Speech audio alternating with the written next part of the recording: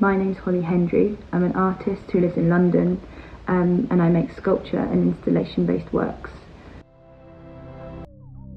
The question of what Noguchi means to me is a hard one to speak about, to practically verbalise, because for me Noguchi's works shout, maybe sing, or kind of through their forms, their kind of shapes and textures and the way he uses material, the kind of sensorial qualities.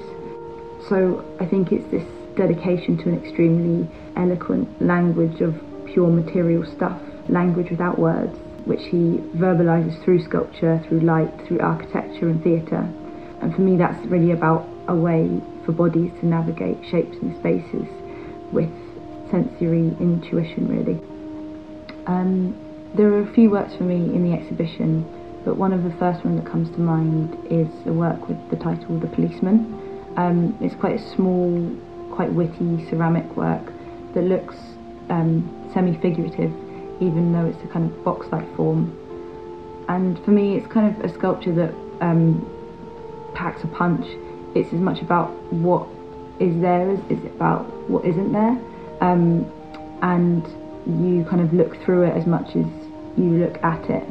I have always thought about it as this kind of mouth with the protrusions and the dangling parts that kind of look like tonsils, reminding me of open-mouthed votive offerings that I saw in Rome once.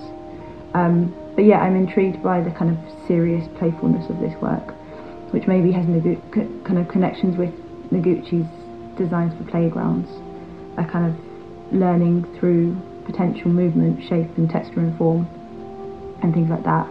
But the scale of this work does it kind of boils it down and does it in a very in a way that is for me very direct.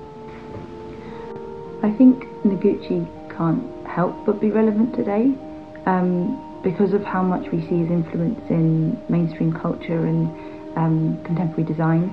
And I think as part of that, his work is still kind of raising these ever important questions of ways to function as an artist, in that sense practically through creation and production, where he involved himself with everything from kind of extreme craftsmanship of specific objects to the mass production of his lights.